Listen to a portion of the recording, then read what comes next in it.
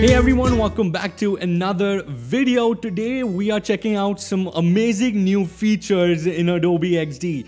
Things that we can do. We can now add GIFs, videos, do complex hover animations, intro animations, animation delays, add code to your actual website, and much more. So without further ado, let's just get started. I have also started an Instagram page where I am interacting face to face with you guys, going live and talking about some really cool stuff and posting every single day. So go follow me at Punit Chawla official on Instagram. So for all these new features to be activated in XD, you will have to download a plugin called Anima. And Anima is not available right now in the plugin store. For that, you will have to go to a particular website called animaapp.com/xd coming soon. To be able to use these features, you will have to sign up for this early access.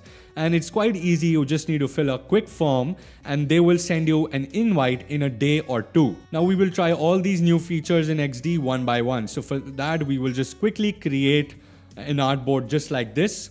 And in this artboard, we want, first of all, a GIF to be playing on the top left like this.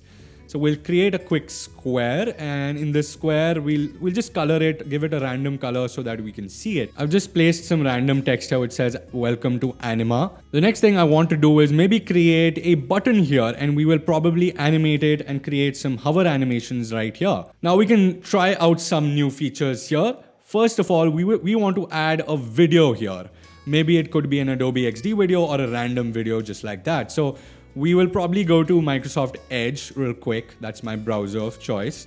I'll probably go to YouTube quickly. Yes, you can embed YouTube videos also here.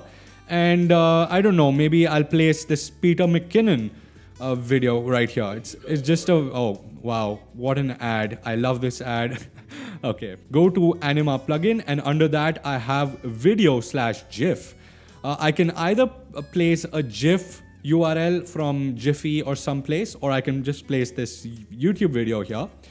Autoplay on, loop, it should loop on and on. Next thing we want to do is make this do something on hover.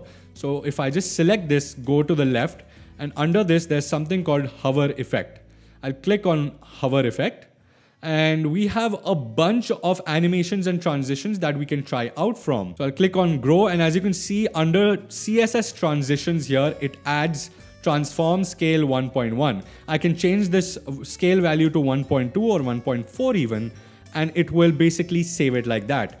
I will also change from ease in to ease in out, and duration of animation can be anything. So in this case, I'll be 0.5 seconds. That'll be like a smooth, nice animation. And I can add multiple animations to this. So CSS transitions, transform, cool. So maybe I'll give it a shadow like this. So as you can see, there's transform, and now there's a new value here called box shadow. If you know CSS, you can even add your custom values. That is super amazing. We might change this shadow value here itself to 0.8, and that'll be a darker shadow. Awesome. We'll just go ahead and save this, and it basically saves the animation. You can always edit this by clicking on that element and going to this hover effect and click on edit. That as simple as that. And for the welcome to Anima, there's something called entrance animation, and I'll click on this. So whenever the document loads, it will animate on load. So in this case, I might want it to grow. Awesome. And I might want it to fade in as well at the same time. So grow as well as fade in. That's awesome. Opacity and transform at the same time. Not only this, in this case, you can even embed stuff. So if you want to embed a YouTube video, or if you want to embed a Google form, you can just copy the code from that embed option on their website and just paste the code right here. In that case, it will just embed in a certain element or inside this artboard right here. They also have something called forms and text input, which means you can add form submit button or text input in this case. You can even add things like breakpoints and links. So if I want welcome to Anima to be a link, I can make this a link just by clicking on that text right here.